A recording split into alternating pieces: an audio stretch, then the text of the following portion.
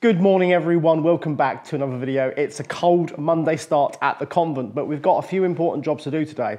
The two remaining walls behind me must come down because today we're going to do something a little bit exciting.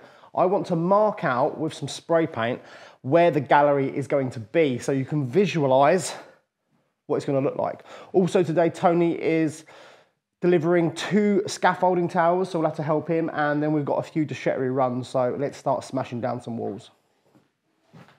Simon, if you're not wearing high vis, you're not working. Go and put it on. Oh, I'm going home then. And you, Dad, go and put a high vis on. I ain't got one. I'll go and get you one. Go on then. I'll go and get you both one.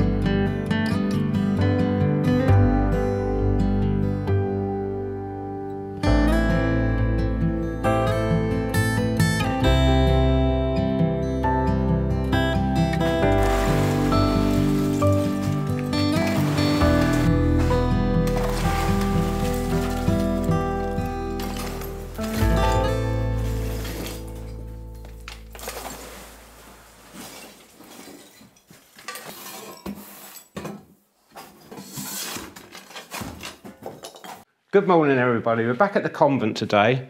As you can see, we've cleared the massive pile of rubble here, which was the old ceiling which we took down. It's allowed us now to expose all the plasterboard wall that's behind us and this side here, up to I believe it's about here somewhere. So all that's got to come out this afternoon. Well, I say this afternoon, this morning, it's still morning now. Bloody freezing out there as well. The ceiling's got to come down with it. So what we're going to do is, we're going to cut all the plasterboard out. Billy's bought some new saw blades for us.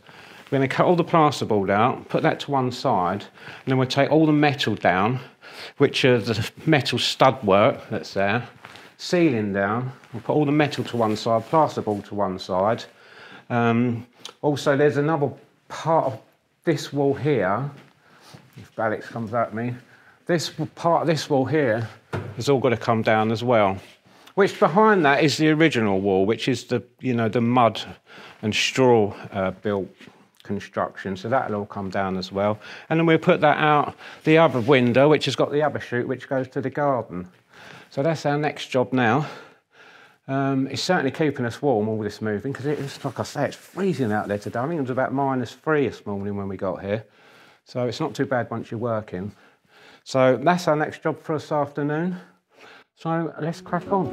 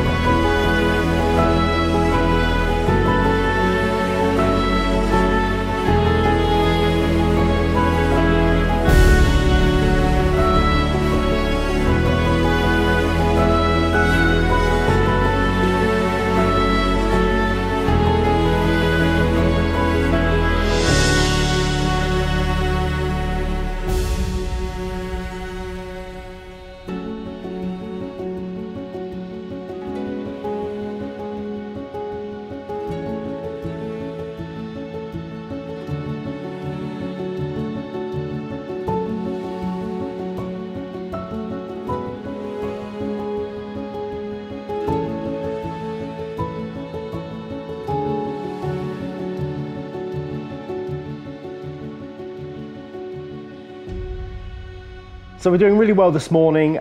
We've got most of the wall down, plasterboard and all that, but there's something interesting going on here within the room. And we've got no idea what it is. So we're going to expose it a bit more, see what this thing is, because it's stone.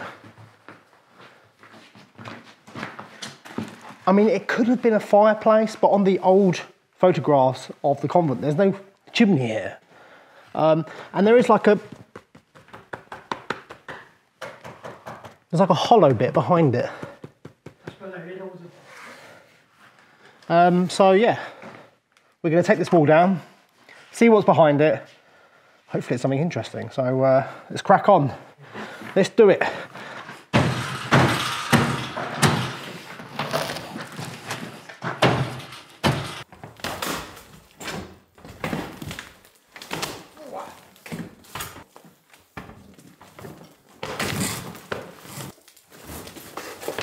Good afternoon. So, if you notice behind these walls that we're taking down, I've insulated it all with this insulation. So rather than throw it away, what I thought would be a good idea is I can reuse it at the farmhouse because it's quite expensive. So rather than just throw it away, you know, into the landfill, we're just repurposing it all. So, you know, it helps me out as much as saving the planet a little bit, if you like. So that's what we're going to do. We're going to take all this out and take it to the farmhouse.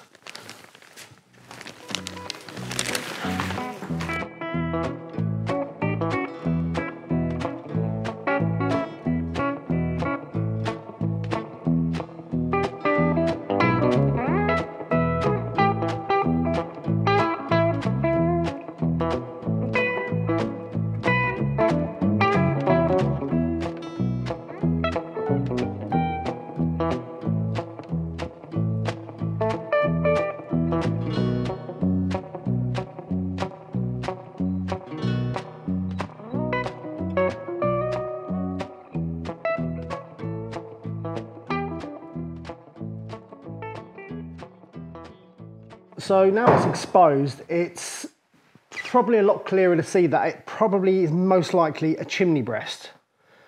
But the fact that it steps out here on this floor means that it could have had a fireplace here at some point, or it's just a chimney breast for the fireplace in the refectory. Because if you think about the refectory, it's a huge room, about 120 square meters in size, and there's no heating source in that room. So how would they have kept warm in that room while they ate? Because it's the biggest room in the convent, apart from the chapel. And if they didn't heat it, how would they stay warm? So this most likely probably goes all the way down into the refectory. It might not, and maybe there used to be an old fireplace there that they've probably removed, but we don't know. But it's interesting, nevertheless, and yeah, there's no photographs of any chimneys on this part of the building, so maybe it was removed much earlier on. So yeah, very interesting. We'll just leave it here, and then when we come to doing the stud work and installation, we'll just stud around it a little bit. Nothing we can really do about it. Let's continue.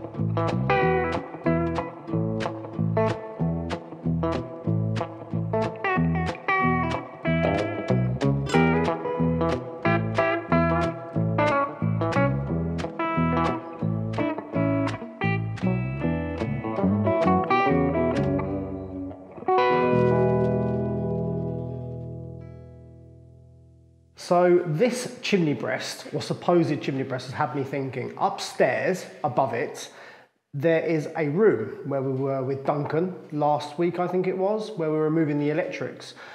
And that's next to the hidden room. And there's a bit of a funny layout up there.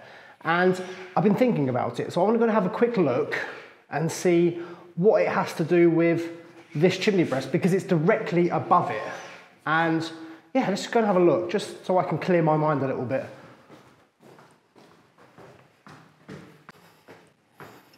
Forgot, I've got a head torch. There we go. So welcome to the room next to the hidden room.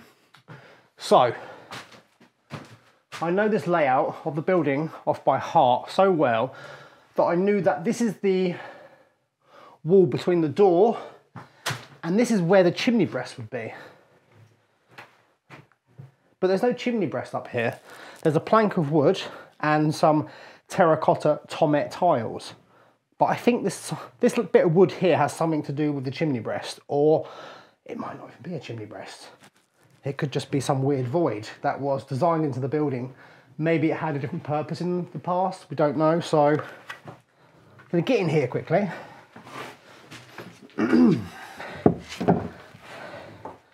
Because that's a solid wall, and now there's wood. Now there's wood behind it, which doesn't make any sense. So it could possibly be covering something. Yeah, that's hollow, and you can hear that there's a void below it. I'll take up these tomettes quickly, or bricks, whatever they may be, just to possibly get underneath this piece of wood. That is a thick piece of wood, much thicker than I thought it would be.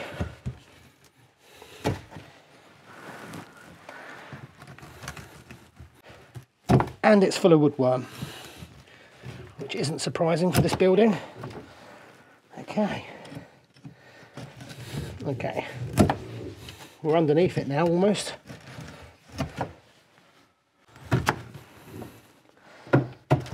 Aha. What is that? Okay, there's a big void.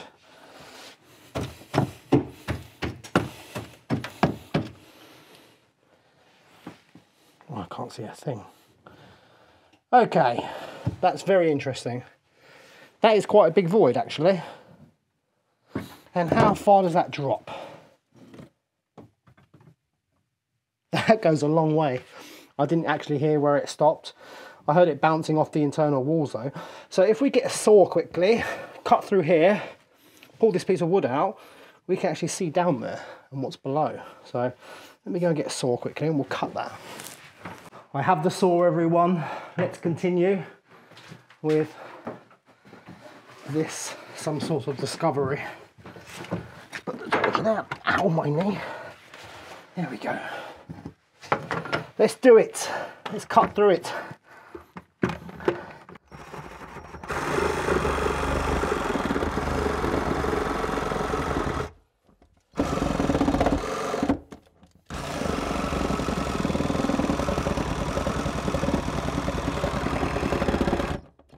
That's a thick bit of wood.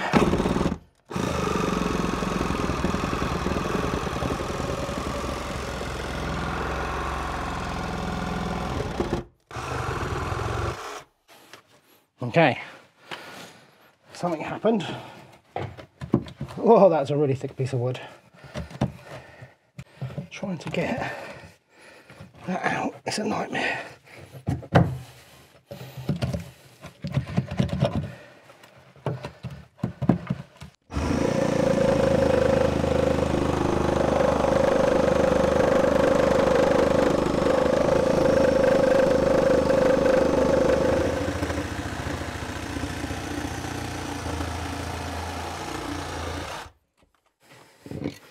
Wow,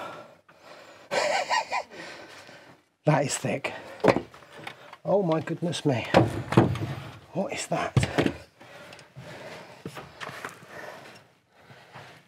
I think we found the fireplace, or the chimney breast. It's really wide. So the cavity is about probably 1.5 meters, maybe, that way, but only about that thick. And the more I look, it looks like it only goes down to the floor below. So I've taken out a bit more wood and you can see down there, it goes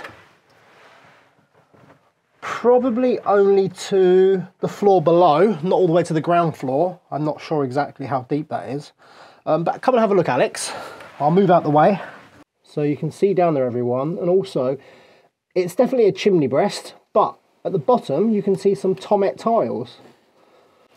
So somebody at some point has thrown them down there. So I'm just going to cover this back up now, everyone. It's really interesting, but it's not safe. Somebody could fall down here. Even an animal could fall down here. So yeah, we'll cover that up and then we'll go downstairs and continue what we're doing. I don't think it goes any further than that. But we might be surprised when we start doing the stripping out of the refectory. So yeah, put some wood over this.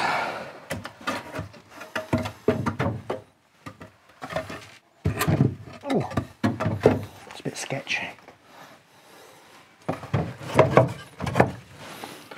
Another bit of wood there. That'll do. Okay. No one's going to walk in there and it's safe enough, so yeah. Put that stuff all there. Let's go. Ooh. Cheers, mate. So we're currently down in the refectory and I'm not sure how deep the chimney breast goes. It could go to this floor, which means that there used to be a fireplace between that door and that window in this room, which makes sense because how did they heat this huge room? But we're going to talk about that a little bit later because the scaffolding has arrived. Tony's here, so let's go and unload it.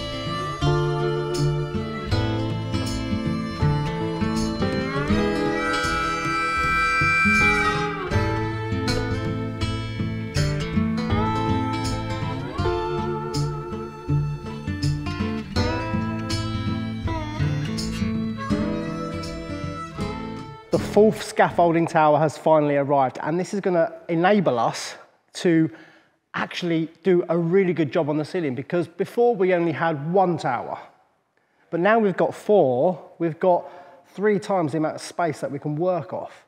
And these towers are absolutely amazing. So scaffoldingtowersfrance.com, I'll put a link in the description. They're UTS, they're probably one of the best scaffolding towers you can get, and they are definitely the cheapest. So if you're doing any renovation in France and you need to access the wall or the roof, anything like that, this is the place to order your scaffolding from. So I'll put a link in the description, go and check them out. They're absolutely amazing. So let's go and crack on.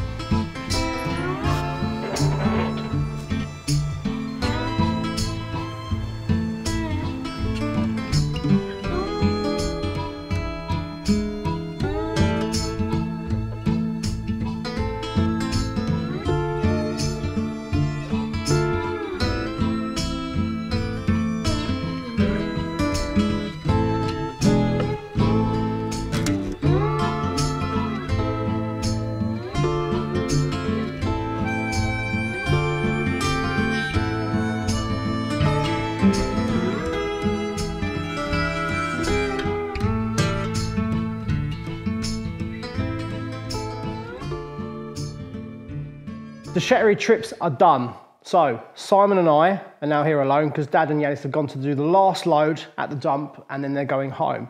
But we've got an important job to do. Like I promised this morning, I want to just do an example of how the gallery will sit on this floor and where it will be. So I've got some spray paint. I did have a tape measure, but Simon said we'll use this pole instead because it's exactly 1.80 m, which is actually a better idea, I think. Yeah. So we're going to go round. There's one dot there. And it means we can just do a straight line after that, can't we? Yeah, perfect. Yeah, into the wall. Beautiful.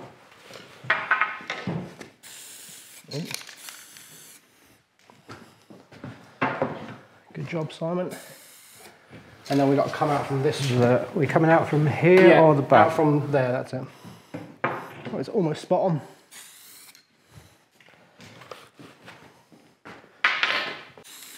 So this is just a rough measurement, just so you can see where the gallery is going to go on the floor plan. We'll do a few here, there we go. There. Yeah, that looks about right.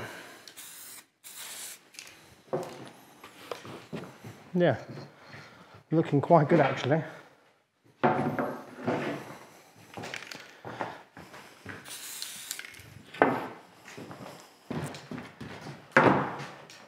This one's a bit tricky because the wall's there. Maybe do that one first, just to that corner. That's it, just to that corner. Then I can mark it off here, and now we'll mark it off that wall there. Approximately. Something like that. Wow. Something like that. So now if we go all the way around, you've got paint on your hands, mate. Yeah. Sorry about that. Right, if I go all the way around now, you're only good at this, Simon. I've never done this before. This is what sort of ground layers do, isn't it? Yeah, well, they've got a normal upside down. Dad's done this all his life, he has. He'd be perfect at this. You walk in a straight line. Like that, basically.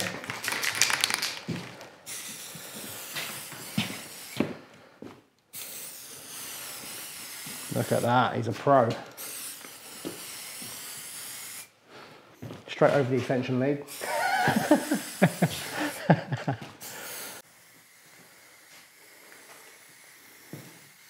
Okay. Well, that's not meant to exist anymore. So if you're just falling down there, Simon. Sorry. Simon's dead. What a shame. Oh well, let's carry on. So this is where the gallery is going to be. I don't know if we're going to have it 1.80 m from the wall out. Don't forget there's going to be some stud work, but probably only about 100 mil, 10 centimetres, something like that. Yeah. So yeah, we could make the gallery slightly smaller, but what I don't want is the gallery to be too small when you're just walking along. It's got to be quite substantial, hasn't it? Bearing in mind you're going to have bookcases.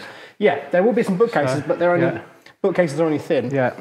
So you'll have the stud wall and the bookcase. Yeah, we're probably losing about 50 or 40 centimetres. Yeah. Because of the bookcases, which might make it seem smaller, this room, because at the moment it looks huge and the gallery looks, well, it's called an atrium, isn't it? Like a gallery, and you're better see straight down.